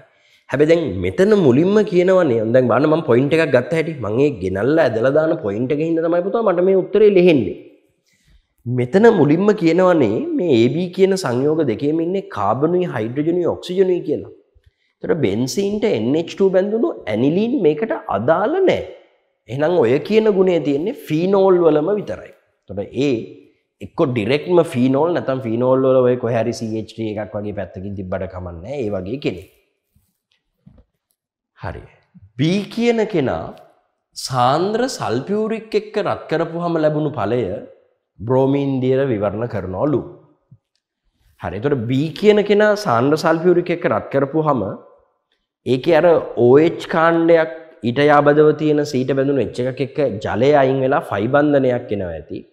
ඊට පස්සේ බ්‍රෝමීන් දියර දැම්මහම අර ෆයි බන්ධනය කැඩිලා බ්‍රෝමීන් දෙකක් ලැබීමෙන් බ්‍රෝමීන් විවරණ කරන සුළු කෙනෙක් වෙන්න ඇති. හරි. එතකොට A කියන කෙනා ෆීනෝල් වුණු උත්තර අපිට තියෙන්නේ දෙකයිනේ පුතේ. එකක් මේ උත්තරේ අනික එක මේ උත්තරේ. එතකොට A කියන කෙනා ෆීනෝල් වුණු මේ උත්තර දෙකේ අපි B ගැන හිතමු. මේක සාන්ද්‍ර සල්ෆියුරික් එක රත් කරාම මේ OH ට ගැලවිලා යන්න යාබද C එකක් නැහැ. ඒ ඔක්කොම තියෙන්නේ කාබන් එකයිනේ පුතා. හැබැයි මේක සාන්ද්‍ර සල්ෆියුරික් එක රත් කරාම මේ OH එක යාබදව තියෙන C ගේ මේ H එකත් එක්ක අයින් වෙලා මෙතෙන්ට ෆයි බන්ධනයක් එනවා. ඊට පස්සේ ඒකට බ්‍රෝමීන් දියර දැම්මම බලන්න ලස්සනට ප්‍රශ්නෙට ගැලපෙනවා. එහෙනම් වඩා සාර්ථක නිවැරදි උත්තරේ වෙන්නේ ප්‍රශ්නාංක 9 තුන්වෙනි උත්තරේ. ප්‍රශ්නාංක 9 තුන්වෙනි උත්තරේ. මේ ප්‍රශ්නේ මම හරි ලස්සන ප්‍රශ්නයක් විදිහට දකින්නේ. මේකේ පුතා ප්‍රශ්නෙට උත්තරේ ගලප ගන්න අපිට උදව් වුණු තියරිය තමයි ලස්සන. බ්‍රෝමීන් දියර එක්ක සුදු පාට අවක්ෂේපයක් ඇති කරන්න පුළුවන් වෙන්නේ අපි ඉගෙන ගන්න ඕගනික් වල නම් ෆීනෝල්ටයි ඇනිලීන්ටයි කියලා මම එක සැරේම කියවන්නේ. ඒකෙන්නේ මේක ලැබුණේ ඇනිලීන් අර මුලින්ම දුන්න සංඝටක මූලද්‍රව්‍ය මේවයි කියන එකත් එක්ක අයින් වෙලා ගියන. හරි ඔන්නෝම ලස්සනට මේ විෂය ගලපන්න පුතා. මේ විෂයේ මතක තියාගන්න ඕනේ පොයින්ට්ස් අපි හරි විදිහට පෙළගස්සගෙන මතක තියාගත්තා නම් මේ විෂයේ කාරණා ගලපමින් ඉස්සරහට යනවා කියන එක හරි ලේසි. ඒක වෙහෙස කර නැහැ. ඒක ඇතුලේ මේ එපා වෙන මහා බිඳ වැටෙන අපිට බලන්නවත් හිතෙන්නේ නැති මට්ටමේ අපහසුාවක් තියෙන දේ එහෙම නැහැ. ඒක හරි ලස්සනට ගලපගෙන ඉස්සරහට ගියාගේ. එහෙම ඔයාලා හිතන තරම් ලොකුවට පාඩම් කරන්න ඕනෙත් නැහැ. ඒතර මේ පේපර් සාකච්ඡාව ඇතුලේ අපි දිගින් දිගටම ඔහොම සාකච්ඡා කර අර අහුමුළු වල හැංගිලා තියෙන පොඩි පොයින්ට්ස් ටික එළියට ගමු. හරි. ප්‍රශ්නාංක 10. ප්‍රශ්නාංක 10. චාලක පැත්තෙන් තියෙන්නේ. හරිද? හරි. කියනවා මෙහෙම. A gas ලබා දෙනවා B gas ධන C gas කියන මූලික ප්‍රතික්‍රියාව නියත උෂ්ණත්වයේදී සංවෘත දෘಢ භාජනයක වෙනවලු. එතකොට මේ භාජනයේ පරිමාව වෙනස් වෙන්නේ නැහැ. මේක මූලික ප්‍රතික්‍රියාවක් කියන්නේ ඒ අනුබද්ධයෙන් පෙළාගය එකයි. හරි. අපිට කියනවා පුතේ A පමණක් මුලින් නැති විට ආරම්භක පීඩනය 2p නෝට් නම් අර්ධායු කාල දෙකක් ගෙවෙන තැන බඳුනේ පීඩනය කොච්චරක්ද කියලා. හරි. ඒතර මේක දෘಢ භාජනයක්. හරි. දෘಢ භාජනයක් අපි පරිමාව v කියමු. ඒ විතරක් මේකේ ඉන්නකොට ඒ දෘঢ় භාජනයේ ඇතුලේ පීඩනය 2p නෝට්. හරි. අර්ධායු කාල දෙකක් ගෙවෙන තැන පීඩනය කොච්චරක්ද කියලා අහනවා. හරි. මේ පුතේ MCQ හින්දා මම භෞතික අවස්ථාව වලට එහෙම වෙලාව ගන්න නැහැ. හරි. අර්ධායු කාල දෙකක් ගෙවෙනකොට ආරම්භයේ තිබ්බ ඒගේ මවුල ප්‍රමාණය එන්න. එතකොට මේ 2p නෝට් පීඩනයක් ඇති වෙන්නේ අපි උෂ්ණත්වයේ T කියලා හිතමු. මවුල n ප්‍රමාණයක් ඒගෙන් තියෙනකොට. හරි. අර්ධායු කාල දෙකක් ගෙවෙනකොට n ආරම්භයේ තිබ්බනම් ඒගේ මවුල n ප්‍රමාණයක් ආරම්භයේ තිබ්බනම් ඕක දැන් n බෙදීම දෙකක් වෙනවා එක අර්ධායු කාලයක් ඇද්දී ආය තව ඒකෙනුත් භාගයක් වෙනවා. ඒ කියන්නේ n බෙදීම 4ක් වෙනවා. හරිනේ? හරි. ඒතර අර්ධායු කාල දෙකක් ගෙවිලා ඉවර වෙන තැන ඒගේ ඉතුරු වෙන මවුල ප්‍රමාණය n බෙදීම 4යි. n ගේ පවතින්නේ n බෙදීම 4යි. හරි. ඒතර පුතා n බෙදීම 4ක් ඒ අර්ධායු කාල දෙකක් ගෙවෙද්දී ඉතුරුයි කියන්නේ n වලින් n බෙදීම 4ක් මනෝමෙන් අඩු කරලා බලන්න ඒගේ මවුල 3n බෙදීම 4ක ප්‍රමාණයක් BC බවට කැඩිලා තියෙනවා. එතකොට ඒගේ මවුල එකක් BC බවට කැඩුනහම B ගේ C ගේ මවුල එක බැගින් එනවා. එතකොට 3n බෙදීම 4ක් කැඩුනහම දැන් මේ සිස්ටම් එක ඇතුලේ අන්තිමට මේ දෙන්නගේ 3n බෙදීම 4 බැගින් තියෙනවා. හරි. එතකොට පුතා මේ පද්ධතිය ඇතුලේ අන්තිමට තියෙන මුළු මවුල ගාන අපි ගත්තොත් 3n බෙදීම 4යි 3n බෙදීම 4යි දෙකේ එකතුව 6n බෙදීම 4යි. ඒ කියන්නේ 3n බෙදීම 2යි. ඒ කියන්නේ 1.5n. මෙයාගේ n බෙදීම 4කුත් තියෙනවා. එතකොට 0.25. එතකොට 1.75n. අවසාන අවස්ථාවේදී ඔය කියන අර්ධායු කාල දෙක ගෙවිලා ඉවර වෙද්දී මේ සිස්ටම් එක ඇතුලේ තියෙන මවුල ප්‍රමාණය 1.75යි n. හරි. මේ සිස්ටම් එකේ උෂ්ණත්වය T මේකේ පරිමාව V. හරි. අපි මෙහෙම කරමු පුතේ. අපෙන් අහන්නේ දැන් පීඩනය P නෝට් ඇසුරෙන් කොච්චරක අගයක් එයිද කියලානේ. ඒතර මේ මවුල ප්‍රමාණය තියෙන දැන් මේ අවස්ථාවට අපි PV සමානයි nRT දාමු. PV සමානයි nRT දාමු. හරි. හරි. ඒතර මම දැන් මෙහෙම සුළු කරනවා මේ මුල් අවස්ථාවටයි දැන් අවස්ථාවටයි PV සමානයි nRT දැම්මොත් 2යි P නෝට් B සමානයි. මුල් අවස්ථාවේදී පීඩනය 2යි P නෝට් සිස්ටම් එකේ පරිමාව V නේ. 2යි P නෝට් B සමානයි n වාරයක් r වාරයක් t. ආරම්භයේ ඉන්න මේ මවුල ප්‍රමාණය මම ගන්න n කියලා. හරි. එතකොට දැන් දෙවෙනි අවස්ථාවට PV සමානයි nRT දැම්මොත් දෙවෙනි අවස්ථාවේ පීඩනය V නම් P වාරයක් V සමානයි 1.75යි n වාරයක් RT. හරි. එතකොට මේ අවස්ථා දෙකේ අපිට හම්බෙන මේ සමීකරණ දෙක මම බෙදනවා. හරි. බලන්නකෝ. මේ සමීකරණ දෙක මම බෙදුවාම වම් පැත්ත බෙදුනහම එනවා පුතේ v ට v කැන්සල් වෙලා ගිහිල්ලා 2යි p නෝට් බෙදීම p කියලා. දකුණු පැත්ත එනවා. හරිනේ. දකුණු පැත්ත එනවා rt ට rt කැන්සල් වෙලා ගිහිල්ලා nrt ට nrt කැන්සල් වෙලා ගිහිල්ලා එක යට 1.75 කියන්නේ භාග සංඛ්‍යාවක් විදිහට මම කිව්වොත් හරි භාග සංඛ්‍යාවක් විදිහට කිව්වොත් මට කියන්න පුළුවන් 0.25 ඒවා යට 4යි උඩ 7යි කියලා. එතකොට 7 බෙදීම 4යි කියන්න පුළුවන් මට නේ.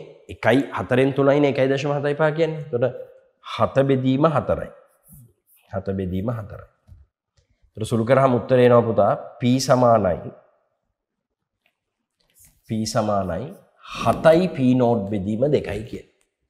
හරි චෙක් කරලා බලන්න P සමානයි 7යි P නෝට් බෙදීම 2යි කියලා එනවා. එතකොට ප්‍රශ්නාංක 9 10 කම්ප්ලීට් වෙන්නේ. එතකොට අපි මේ විදිහට හිතුවාම පස්වෙනි උත්තරෙත් එක්ක මේක සුළු කරාම ඉන්නේ P සමානයි මේ දෙකේ ඉලක්කම මේකට කැපෙනවා. එතකොට 4ට දෙකේවා 2යි.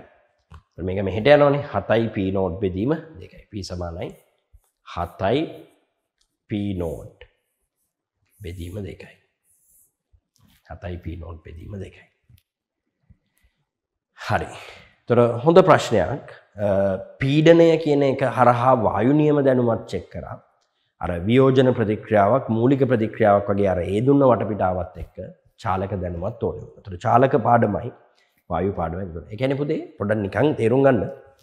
11 12 13 කියන පාඩම් තුන අපි සිලබස් එකේ සලකන්නේ චාලක රසායනය සමතුලිතතාවය විද්‍යුත් රසායනය කියන පාඩම් තුන ගැඹුරු ෆිසිකල් කෙමිස්ට්‍රි පාඩම් තුනක් විදියටනේ. වායු ශක්ති විද්‍යාව 4 සහ 5 පාඩම් දෙකෙන් තමයි ඔය 11 12 13ට ඕන කරන බෑග්ග්‍රවුන්ඩ් එක හදන්නේ. හරිද? 4 5ත් එක්ක අරවා ලින්ක් කර කර පේපර් එක හදන සල විවිධාකාරයේ ප්‍රශ්න නිර්මාණය කරනවා. හරි. තව පියවරක් ඉස්සරහට යමු. හරි. මම යනවා ප්‍රශ්නාංක 11ට. බලන්නකෝ ප්‍රශ්නාංක 11 කොහොමද කියලා. ඕගනික් ප්‍රශ්නයක් තියෙන්නේ. මේ බෙන්සීන්ට BR එකයි NO2 එකයි තියෙනවා. ඒක හදාගන්න සුදුසුම ක්‍රමයක් වන්නේ කියලා අහනවා. එතකොට උත්තර දිහා බලන්න එපා පුතේ මෙහෙම ප්‍රශ්නයක. මනෝමෙන් හිතන්න ඔයාට කවුරු හරි කිව්වොත් ඔක හදන්න කියලා කොහොමද හදන්නේ? හරි. බෙන්සීන්ට සෙට් වෙලා තියෙනවා BR එකකුයි NO2 එකකුයි. හරි. අපි ඕගනික් තියරි දැනුමින් දන්නවා පුතේ BR කාණ්ඩය කියන්නේ ඕතොපැරා යොමුකාරක කාණ්ඩයක්. NO2 කාණ්ඩය කියන්නේ මෙටා යොමුකාරක කාණ්ඩයක්. ඒතර මෙතන එකකට සාපේක්ෂව අනික සෙට් වෙලා තියෙන්නේ මෙටානේ. එහෙනම් පළවෙනියට සෙට් වෙලා තියෙන්න ඕන කෙනා තමයි NO2. හරි. ඒතර ඉස්සල්ලා බෙන්සීන් නයිට්‍රෝකරණය කරලා සාන්ද්‍ර නයිට්‍රික් සාන්ද්‍ර සල්ෆියුරික් හමුවේ නයිට්‍රෝබෙන්සීන් ගලප ගන්න ඕනේ. ඔය නයිට්‍රෝබෙන්සීන් ඊට පස්සේ යකඩ බ්‍රෝමීන් වගේ එක බ්‍රෝමිනීකරණය කරලා මෙටා තැනට බ්‍රෝමීන් එකක් දාගන්න ඕනේ. ඔක තමයි මගේ පාර. ඉස්සල්ලා බ්‍රෝමීන් එකක් අරන් සාන්ද්‍ර නයිට්‍රික් සාන්ද්‍ර සල්ෆියුරික් දාලා නයිට්‍රෝකරණය පිළිගන්න බෑ. ඇයි පිළිගන්න බැරි? බ්‍රෝමීන් කියන්නේ ඕතොපැරා යොමුකාරක ආදේශිත කාණ්ඩයක්. එයාගෙන් NO2 එක ඕතෝ තැනට හෝ පැරා තැනට තල්ලු වීමක් මිසක් කවදාවත් අපිට බලාපොරොත්තු වෙන්න බෑ මෙටා තැනට තල්ලු වීමක්. දෙවෙනි එක NO2 NH2 තිබිලා සෝඩියම් නයිට්‍රයිට් තනුක HCl දානවලු. දාලා මේ NO2 එකත් NH2 කරලා Br2 FeBr3 දාන්න. එකඟ නෑනේ. ඇයි පුතේ? සෝඩියම් නයිට්‍රයිට් තනුක HCl දැම්මම මේක ඩයසෝනියම් වෙනවා. ඒතර ඩයසෝනියම් එකට Br2 FeBr3 දාන්න නෑ. 0.5 අතර HNO2 දාලා මේක ඩයසෝනියම් කරන එක හරි කිමුකෝ. ඩයසෝනියම් එකේ අර N2Cl කැලලට Br එකක් ගෙන්න අපි දාන්නේ CuBr. ඒකට අපි යකඩ බ්‍රෝමින් දාලා බ්‍රෝමිනීකරණය වෙන්නේ නැහැ. මොකද මේක ඉලෙක්ට්‍රොෆිලික යාන්ත්‍රණයකින් වෙන්නේ. අතනදී වෙනත් විදිහක ප්‍රතික්‍රියා යාන්ත්‍රණ නැතිනම් කවදාත් ඒ දෙන්න ටැලි වෙන්නේ නැහැ. හරි. ඊට පස්සේ තුන්වෙනි එක අර වගේමයි සෝඩියම් නයිට්‍රයිට් තනුක HCl 0.5 අතර දානවා CuBr. ඒක හරි. අර අපි කිව්වේ ඉස්සලා යකඩ බ්‍රෝමින් හරියන්නේ නැහැ කියලා. ඒතකොට CuBr හරියන්නේ නිසානේ පුතේ යකඩ බ්‍රෝමින් හරියන්නේ නැහැ කිව්වේ. ඒත් මේක හරියනවා. සෝඩියම් නයිට්‍රයිට් තනුක HCl 10ට වැඩි උෂ්ණත්වයක දැම්මොත් මේක ෆීනෝල් වෙනවා. මේක හැමම තියෙනවා CuBr. හරියන්නේ නැහැ. ෆීනෝල් වලට CuBr දැම්ම කියලා OH එක Br වෙන්නේ නැහැ නේ. නයිට්‍රෝබෙන්සීන්ට බ්‍රෝමින් දියර දානවා කියනවා. නයිට්‍රෝබෙන්සීන්ට Br2 දානවා. නෑ. Br2 මෙහෙම දැම්මට කවදාවත් බෙන්සීන් යෂ්ටියට එන්නේ නැහැ. යකඩ එක කලවම් කරලා දාන්න ඕනේ. එතකොට නේ පුතේ අර Br+ කියන ඉලෙක්ට්‍රොෆයිල් එක හදලා. මොකද බෙන්සීන් යෂ්ටිය මුල් කරගෙන සිද්ධ වෙන්නේ ඉලෙක්ට්‍රොෆිලික ආදේශ ප්‍රතික්‍රියාව විතරනේ.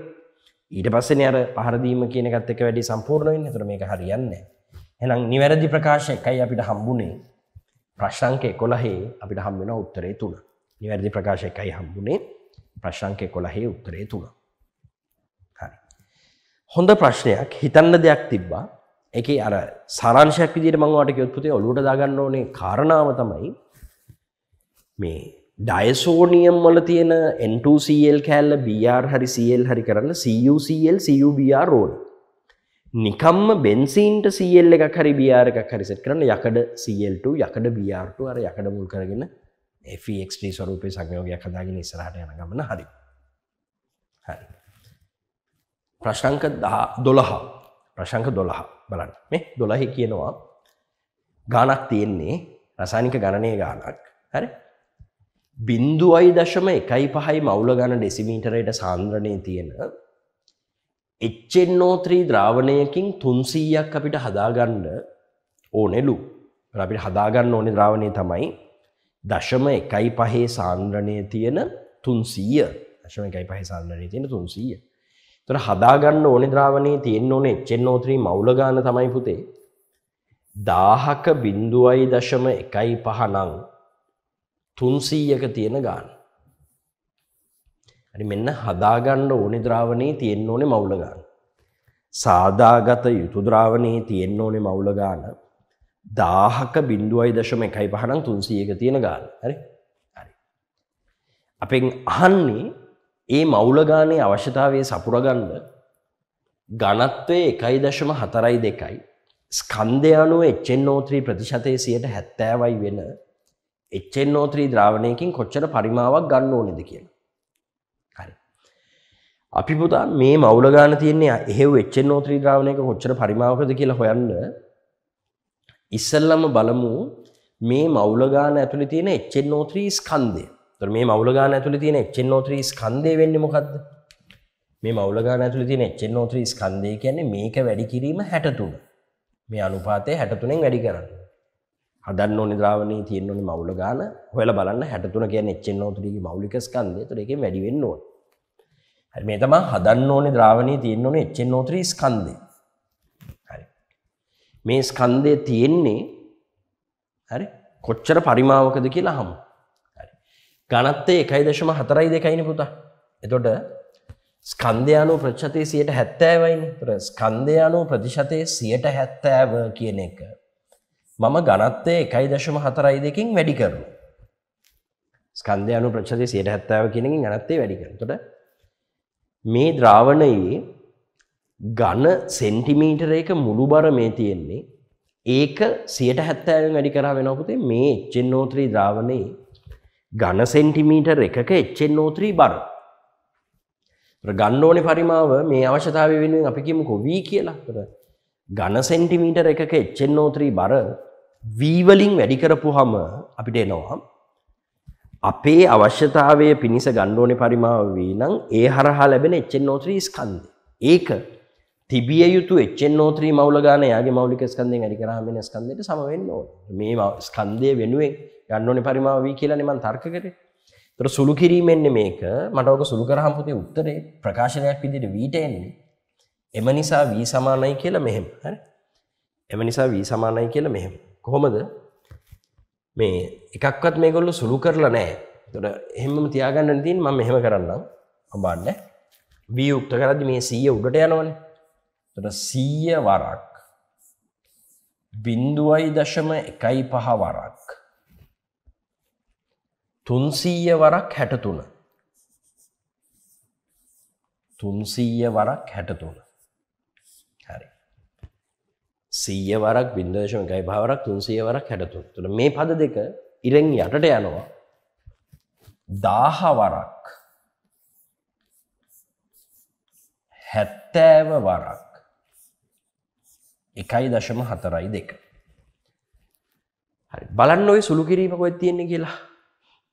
ඉරෙන් යට තියෙන්න ඕනේ 1000 වරක් 70 වරක් 1.42. ඒ කියන්නේ අපි උත්තර තෝරද්දී පුතා වෙලාව ඉතුරු කරගෙන එක පැත්තක් ඉස්සලා බලන්න යන්නේ. ඉරෙන් යට 1000 වරක් 70 වරක් 1.42 තියෙන්නේ මෙතන විතරයි. ඒකේ බලන්න ඉරෙන් උඩ ඔක්කොම හරිද කියලා. 100 තියෙනවා 63 තියෙනවා 300 තියෙනවා 0.1 තියෙනවා. 100 තියෙනවා 63 තියෙනවා 300 තියෙනවා 0.1. එහෙනම් වඩා සාර්ථක උත්තරේ උත්තර අංක 2. හරි. හදන්න ඕනේ ද්‍රාවණයේ තියෙන්න ඕනේ HNO3 මවුල ප්‍රමාණය තමයි තීරණාත්මක සාධකයේ විදිහට ගන්නෙ. HNO3 ගේ මෞලික ස්කන්ධය හොයාගෙන ඒ තියෙන්න ඕනේ මවුල ප්‍රමාණයකින් වැඩි කරගෙන හදන්න ඕනේ ද්‍රාවණයේ අන්තිමට තියෙන්න ඕනේ HNO3 ස්කන්ධය ගන්න ඕනේ. හරි. පරිමාව V මේ වැඩේට අවශ්‍යයි කියලා හිතුවොත් ඝනත්වයේ ස්කන්ධය අනුව ප්‍රතිශතයෙන් වැඩි කරාම ඝන සෙන්ටිමීටරයක HNO3 ස්කන්ධය එනවා. ඒක අර අවශ්‍ය පරිමාව වෙන v වලින් වැඩි කරාම ඒක අරකට තුල්ලය කරනවා. නොදන්න පදයකට තියෙන v විතරයි. v යුක්ත කරගත්තාම මේ උත්තර ලයිස්ට් එකෙන් අපේ උත්තරේ ලියනවා. උත්තරේ අංක 2 විදිහට. හරි. ඒතර ප්‍රශ්න අංක 12 වැඩ ටික උතනින් ඉවරයි. හරි. ඒතර අපිට තියෙන සීමිත කාලයත් එක්ක හරි අපි පුතා මේ ප්‍රශ්න 12ක් බොහොම සවිස්තරව සාකච්ඡා කරා. ඔය ප්‍රශ්න 12 ඇතුලේ හරි අපි විස්තර ඇතුව කතා කරා මේ කොහොමද ඕගනික් ප්‍රශ්න වලට උත්තර ගන්නේ? ඉනෝගනික් ප්‍රශ්න කීපයක් අපිට හම්බුණා. ජෙනරල් ෆිසිකල් වල ද්‍රාවිතා ගුණිත ප්‍රශ්න හම්බුණා ඒ වගේ. හරි. ඒතකොට මෙතනින් ඉස්සරහා තව අපිට විභාගෙට තියෙන කාලයත් එක්ක හරි පන්ති 5කට 6කට විතර අවස්ථාව නිර්මාණය වෙයි. ඒතකොට හැම දවසකම මේ විදිහට පාස් පේපර්ස් ප්‍රශ්න ටිකක් දීලා ඒ වගේ උත්තර විවරණය හරහා ඔයාට දැනුම එකතු කරන එක තමයි මගේ පරමාර්ථය. ඒතකොට දැන් මේ කාලය වෙනකොට විභාගයට දිනත් ප්‍රකාශයට පත් කරලා තියෙන හින්දා පුතේ තමන්ගේ පාඩම් කරන වැඩ ටික නිශ්චිත ෂෙඩියුල් එකකට හදාගන්න. මේ ඉදිරි කාලය තුල කෙමිස්ට්‍රි වල උගන්වපු පාඩම් යටතේ මම මේ පාඩම් කොටස් ටික අය තියරි බලනවා. මේ පාඩම් වල පාස් පේපර්ස් ප්‍රශ්න ටිකක් කරලා තව ට්‍රේනින් එකක් මම ගන්නවා. හරි.